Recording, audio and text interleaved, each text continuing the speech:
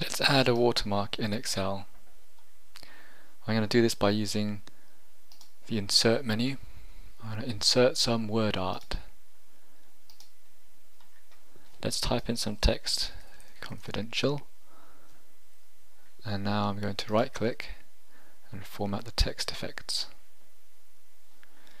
Here we're going to change the text fill, so there's no fill. That means you can see through the text.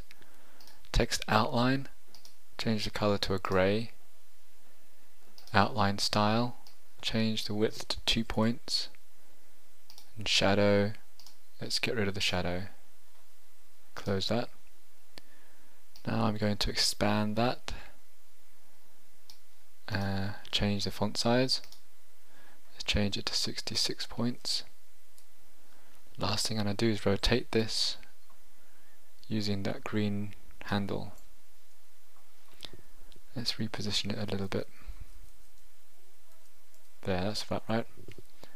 And now, when I press Ctrl P for print preview, we'll see the watermark in Excel. Okay, and here's one last tip for you. Head over to my website at launchexcel.com, which is a bright approach to learning Excel. There's articles, videos, and free resources to help you learn Excel. Okay, that's it from me. I'll see you soon.